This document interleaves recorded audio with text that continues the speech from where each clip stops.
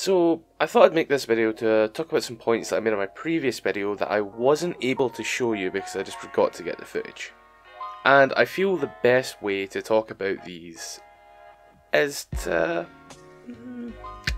let me introduce you to my new friend. So guys, I'd like you all to meet Ashley, also known as Ashley YouTube.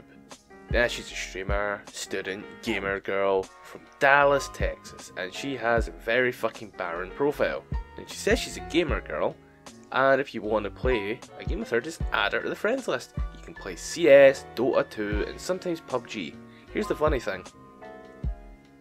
She don't fucking own PUBG! It's funny, but you know, I feel like you'd be good friends with her. I don't really know why I'm keeping this up. You pretty much already know where I'm going to go with this. So my correspondence with Ashley started how it starts with almost everyone else. On Saturday the 23rd of February, Ashley added me as a friend and I accepted. To which this smooth operator that you know slid right into those DMs and said, "New phone, who dis?" But Ashley fell silent. I didn't get a reply until Sunday the 24th of February, where Ashley graced me with some absolute presents. She said, "Hello. Our website CS Lounge is a partner of IEM Katowice Major 2019, and every day we choose random winners on Steam. You won $50 on the website cslounge.eu. You can withdraw some CSGO skins. Your promo code is win23feb2ry. To withdraw your winnings is not need to make a deposit.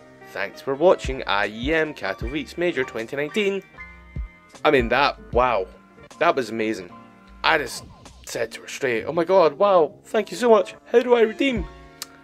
The funny thing about this story is I never watched the IEM Katowice Major 2019, or any CSGO tournaments since 2015. Now, not to be discouraged by my good friend Ashley, but I just kept messaging her back because I have absolutely nothing better to do with my time, so every time I message her back, I'd usually get a different website. But not much really changed about this website because not much about these websites truly actually changes, be it the domain name or even just the URL. But very little actually changed about this website. Even the promo code, which was clearly built for that day to make it seem special, didn't change for so long. Up until the end of February, it was still Feb 23.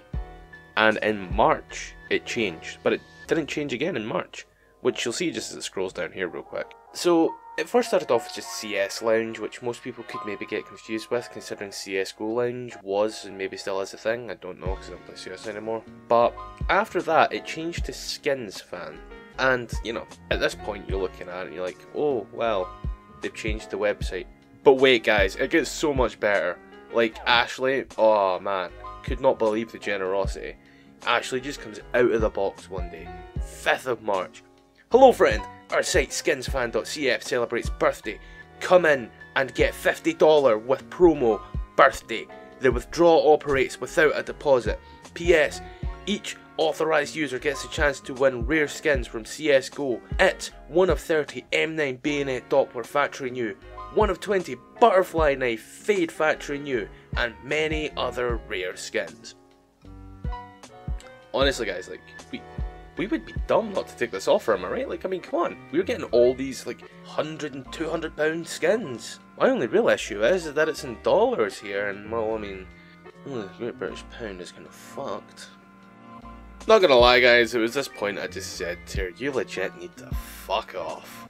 It is just obvious baiting bots trying to get you to go to their website and put in your details so they can get your account, but, I mean, the effort put into them is so low. At one point, you actually saw that I said, I totally want to win an op Howl.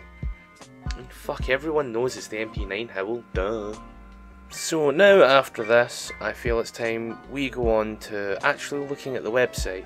And to do that, we're gonna have to go into Sony Vegas so I can actually see what the fuck I'm doing. Alright, so currently you're seeing the website as it was when I recorded the video. However, this website has not changed at all since I clicked this. Like, no joke, it is still the same website. But one thing I spoke about last time was the fake login box and how it is bound to the website and cannot leave the window. Here it is. Like, if you're honestly having any doubts about some of these websites, you think maybe there's a chance they're legit. I mean, firstly, you've added a random person that you don't know and they're offering you free stuff. I mean, come on, guy. But just look at this. It's completely fake. I actually put in the same account details as I did last time, which, if you've seen that video, you'll know I cut most of it off. This is the whole name.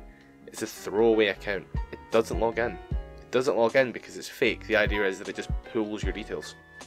Anyone that signs in, who's unfortunately naive enough and does not know about these scams, goes to log in and they can't. Oh, it doesn't work. Why is it not working? It might ask for an authenticator sometimes, depending on the website. Sometimes it won't. But if it's asking for an authenticator, you can bet any money there's going to be someone sitting there waiting for that code to come in so they can try and log in the Steam website and quickly change your details. It's bound to happen. But even just clicking there and checking the box. If you check the box and the box doesn't leave the window, leave the site. Oh, best advice I can give, short of don't accept random friend requests. Now, I know last time I said that you can use Whois to see when the website was created and updated. However, when a website goes from being called CS Lounge one day to skinsfan.cf to skinsfan.tk to skinsfan.cf again, back in the space of days, it's not going to give me anything. When I did do it, it just gave me up a bunch of crap that didn't make any sense. There was no update, no creation date, nothing. It's like, it's just an easy way so you can't report the website. I'd say currently one of the biggest things about some websites is if you go to them now, they ask if they can store cookies. That website didn't. I'd say that's a good indicator that maybe it's not the most legitimate website if it doesn't want to store your cookies. Now, that's it. That's all I can really give. Like, I've honestly exhausted anything I can do with Ashley here. It's a rather sad state of affairs. There's probably another cracked account that's been used. Could be a legitimate account. Sometimes it does log on and sit on Counter-Strike, although I'm pretty sure it's just sitting on the menu doing fuck all, racking up hours, so it actually kind of looks good. It's not the most elaborate scam actually, this is rather rudimentary. It's just a boring, standard scam that's been done 1001 times before, but they're constantly changing the website. They're not even keeping track of who they're messaging. It's like, I can get the same message 10 times, each with a different URL, which you've seen happened. So you just need to kind of put in a little bit of due diligence with it all and make sure you're actually looking at the website and not trying to legitimately sign in. I'd say your best thing to do is actually putting in fake accounts, making a throwaway Steam account or something if you honestly want to try the website.